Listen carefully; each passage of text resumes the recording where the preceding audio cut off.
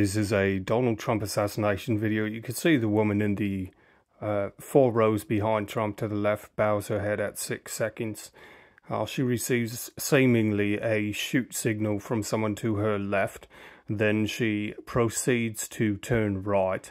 The woman with the white sunglasses on and the blue brim with the red white stripe hat. Then she bends her head right there at 23 seconds to the man in the black hat behind the "You're Fired" sign, wearing the black fedora and navy blue jacket. Then he touches the inside of his jacket pocket at about 36 seconds, and then Trump gets hit in the air, as you can see, about 41 seconds.